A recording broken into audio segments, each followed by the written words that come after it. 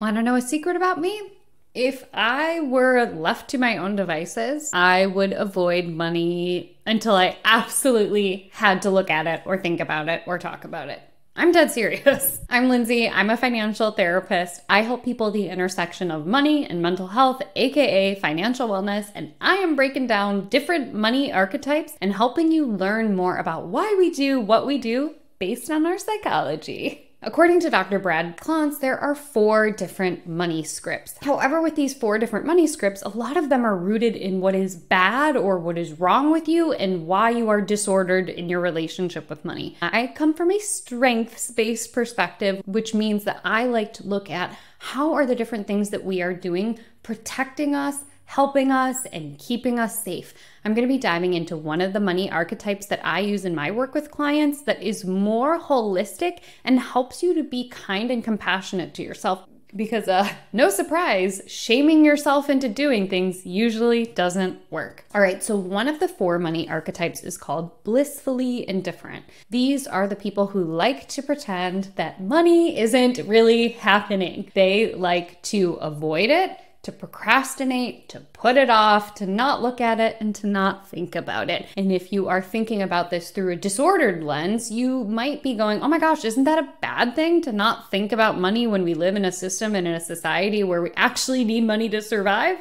Yeah, you probably would. Which is why I don't believe in shaming people when they have this type of response to money. Statistically speaking, who is most likely to end up in this category? Women, people in helping and healing professions, and people in creative professions. Why might that be? Well, we can hypothesize quite a bit, but it's no surprise that women are told that money is rude or impolite, or we shouldn't talk about it, or shouldn't think about it. It's gauche, it's fill in the blank. We've been taught from a very young age that we should not be thinking about money unless we're thinking about how to give it away or how to save it. This is true. As recently as 2017, researchers were looking at the way in how we socialize genders. Unfortunately, in 2017, they were just looking at male and female, or boy and girl rather. And they found that as recently as 2017, boys were taught the power or the importance of things like entrepreneurship and of earning money and of even investing, whereas girls were taught about the importance of saving money and budgeting money for a household. Now, what about creatives and what about people in helping and healing professions? Why might they be avoidant about money? Let's think about it, shall we? People who are in helping and healing professions, things like teachers, social workers, nurses, have often been told that they do what they do because they care about the people that they are helping, not because they want to make money. And who has traditionally been in those types of positions? It's women. So we tend to, from a very young age, talk to women differently about money, about the importance of being frugal and being smart and budgeting and saving, but we don't really talk to them about the importance of earning the damn money in the first place. They're often pushed into these fields where these feminine characteristics of caregiving and nurturing and compassion are kind of exploited and being told you're not supposed to earn money for those things. Those are just good things to do. When it comes to creatives, artists, musicians, actors, etc., there's often this idea that you're selling out if you are earning money from your art, that you should just do art out of the kindness and goodness of your creativity and you should not earn money from it. And if you do, you're a sellout.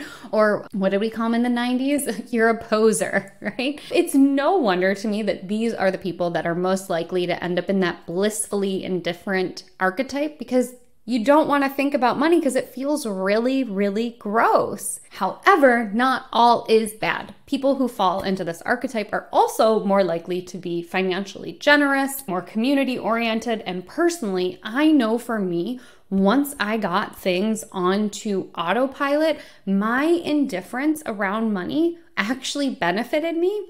Because what we know is putting things like retirement or savings on autopilot tends to be good, specifically when it comes to things like investing. When I'm thinking about investing in retirement, the best thing to do is put your money in there and not really look at it till you absolutely need to or until you're ready to start withdrawing that money.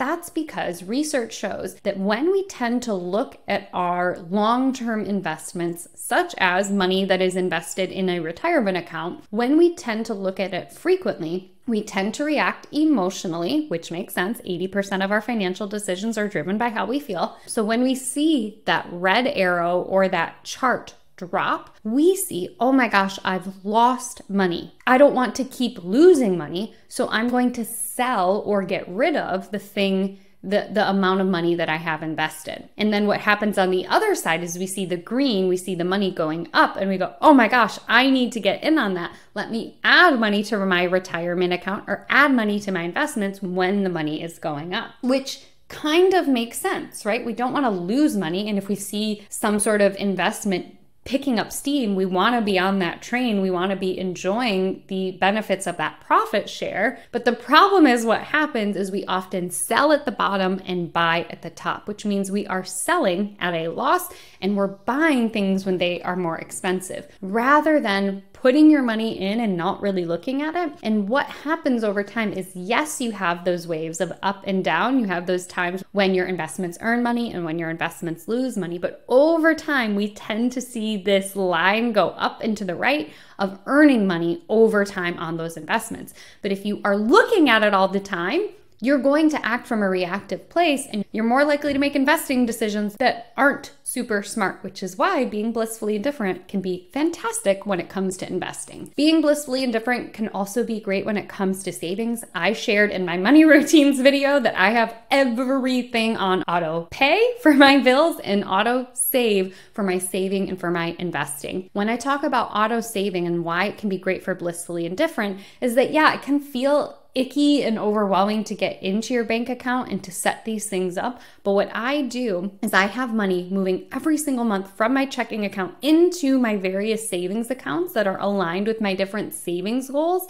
And that money is moving every single month to start filling those buckets. And because I'm a little less likely to get in there and get in the weeds all the time, I'm less likely to turn off that auto save, which means that I'm saving without really thinking about it, which is where being blissfully indifferent can be super, super beneficial. The other way that I love being blissfully indifferent is that once I reframed my relationship with money and once I started cultivating a healthy relationship with money, it no longer seemed like this big, scary, dark gremlin in the room. It really started feeling like, what can I give and receive? How can this money feel reciprocal? How can this money feel regenerative? And how can I trust that when I earn more money and spend and save, it goes in this beautiful cycle where I'm able to take care of myself, purchase things that are aligned with my values, and give back to my community and give back to causes that really matter. That shifted everything for me. Instead of feeling like I'm earning money to hoard it for myself, which felt icky, into I'm taking care of myself. And when I'm able to take care of myself, I'm able to spend money in alignment with my values. And so having that connection and being able to rewrite it really fits in nicely to this blissfully indifferent narrative. How do you know if you are blissfully indifferent? I'm going to give you a few statements and I want you to think without judgment, does this sound like a thought that I have or a thought that I believe? And then I'm going to give you a series of behaviors and I want you to lovingly again ask yourself, are these things that I tend to do? Some statements that you might find yourself thinking are things like, if I want more than just enough, I'm being selfish or I'm being sleazy. If I make more money, I'm abandoning my immigrant roots, my working class roots, or my neighborhood that I was raised in. Money is so uncomfortable. If I can just avoid it, then I would feel better. It's not okay to have financial desires when the world is so unjust. Those are some thoughts you might have. Now, what about some of these behaviors? I don't really like looking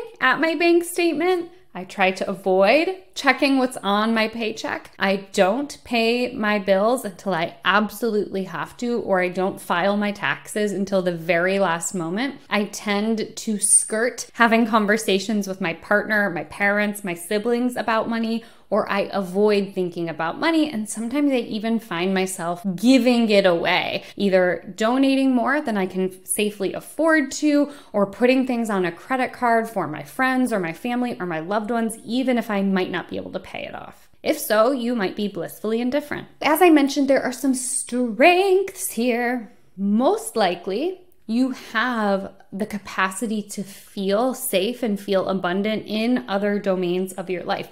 Maybe you feel very fortunate and very abundant within your relationships, or with your relationship to spirit or your spirituality, or maybe your body and movement. Those might be areas where you are able to have a balanced relationship with these different domains, which tells me you are able to have a balanced and healthy relationship with your money if you put a little TLC into it. If you want to find out which financial archetype you are, go to mindmoneybalance.com/quiz to learn more about your unique strengths and challenges.